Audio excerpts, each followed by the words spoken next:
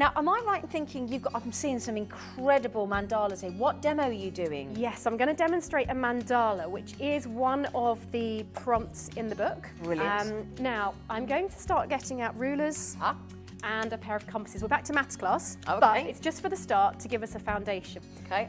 So I've got a square piece of paper, which is super handy, but you could just draw a square on a rectangular piece of paper if you want. Okay, so I've just divided the page horizontally, vertically, and drawn across down the middle, so it's divided. So you then grab your pair of compasses. So I've got a standard pencil in there, it's nothing special, a normal pencil. These, again, not expensive. And I'm just going to draw some circles, and it doesn't matter where they are, but you pop your point of your compass in the very centre here. I'm just going to draw a few at random. So it doesn't matter, there's no rules on how rules. Okay, no. Right. So now this is where the fun part comes in. This is where you can start to draw shapes within the little sections that you've done. So for example, I'm going to draw like a little arch shape that goes in here between these two lines. Okay, we can draw an arch, and again, doesn't matter if it's not perfect. This is process over perfection. This is where we can kind of relax, and where I've drawn it in one section, we can just turn around and draw it in all the other sections. So what I can also do here is I can do some more straight lines. I can come up here, so I've got more of a star shape in the centre. So another sort of shape that's quite nice is kind of little arches. So if I draw maybe sort of 3 little curved shapes here, that would kind of work. And you can just get creative with it. And the good thing, I'm working in pencil, so if there is a shape that you put down that you don't like, you can just rub it out. There's no sketchbook police. They're not going to come and get you. It's your sketchbook, do what you want. Another nice shape to do is sort of almost like a leaf shape. That's quite a nice shape to do. You know, and I might put things like little circles in here so I can start to fill in the gaps with smaller details.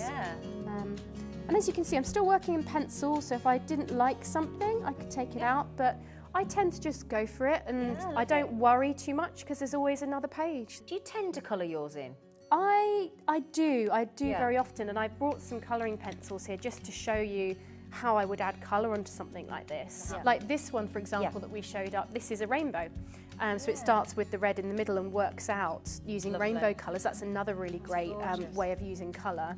And then once I've done my pen drawing, what I would normally do is rub out my pencil lines underneath, and then I can start to add colour. So let me add maybe a little bit of yellow into the middle of this little flower. This book is absolutely phenomenal, okay? And it's all of that work, all of those tips and hints, and that's what I love in this book as well. Can I just show you this? Can I turn this around? I love it the way you've done it and put it together with Maz and SearchPress, where you've got Susan Says, but it's like little notes, and it just gives you all the hints and tips from Susan. I think that's a really lovely touch. And as you said, the way these books are laid out and it is so clean and yet still very stimulating, isn't it? It's beautiful. They really are fab.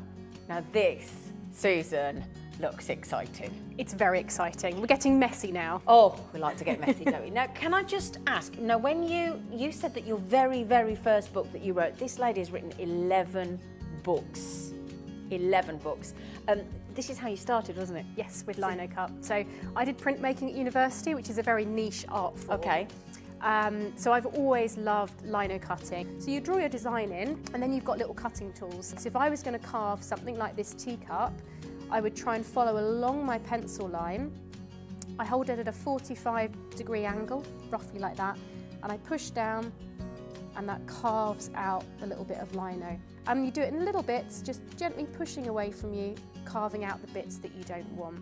So what I'm going to do, I'm just going to pour out a little bit of this printing ink down. And that's just onto like a glass mat, is it? It's a glass cutting mat, but you can use like a kitchen tray, a plastic tray. Then I'm going to get my little roller, and then this is where we start to get messy and we make a nice noise. And you just roll this backwards and forwards so that you get an even covering.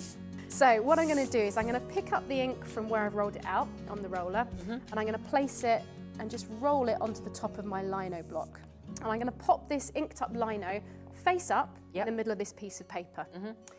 I'm going to get my printing paper, which again is another clean blank piece of paper.